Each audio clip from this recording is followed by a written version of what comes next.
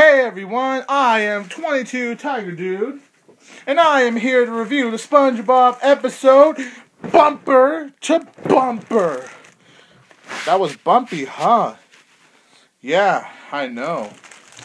So anyways, let's get to this SpongeBob episode, shall we? Yeah, let's shall. Bumper to Bumper is about when SpongeBob once again fails his boating test. Of course, Mrs. Puff, she gets mad at SpongeBob, you know, the Mrs. Puff we've been seeing lately, and she wants to try to figure out a way to finally pass SpongeBob so he could get out of boating school and she'll be free for life. And Mrs. Puff realizes that what's getting SpongeBob in the way is fear, because he's afraid to take the boating test. So Mrs. Puff decides to help SpongeBob pass the test, like go out in the middle of nowhere, just practice on the roads. Mrs. Puff tells him his technique, and it eventually works. And yeah, I'm not going to say anymore because I'll pretty much give you the whole episode, which I try my best not to do. So let's go from there. Now, I'm going to be honest with you. I wasn't looking forward to this SpongeBob episode. Mainly because after what we saw in the previous Mrs. Puff episode, remember Demolition Doofus? You know, the episode where Mrs. Puff was completely popped. She was angry at SpongeBob, full of hate, wanted to kill him with a huge old monster truck. Remember that? Yeah, that was too far. I hated her for that. I don't like what the writers did. You know, the writers should try to be careful what they do, but that was not a good way. Do not hate on someone, try to kill them, kids. It's not right. Do not attempt that. But actually, this episode was actually way better than I expected. I enjoyed this episode a lot. And when I say a lot, I mean I enjoyed it.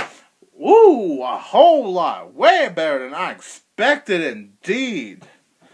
Whew, man. There aren't much funny moments here, but I did get some good laughs. And in the middle of nowhere, Mrs. Puff teaches SpongeBob this technique. If you consider this spoiler, go ahead and maybe skip about 20 seconds or less. But pretty much, Mrs. Puff tells SpongeBob this technique.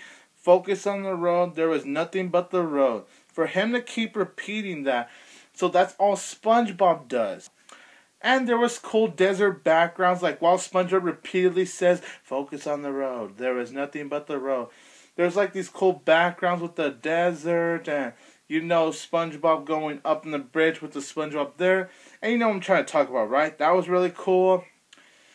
There was also this scene with the 3D glasses, and yeah, that was probably the highlight of the episode right there. And it was just interesting. The last couple of minutes of the episode was a lot of fun too. It was mainly SpongeBob getting nervous and him trying to stop the boat. That was a pretty exciting and fun ride right there.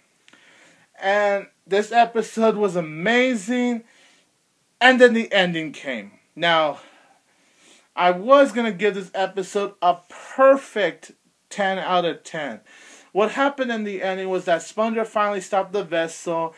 Mrs. Puff passed SpongeBob because there wasn't a scratch on the boat. So SpongeBob, he actually passed the test.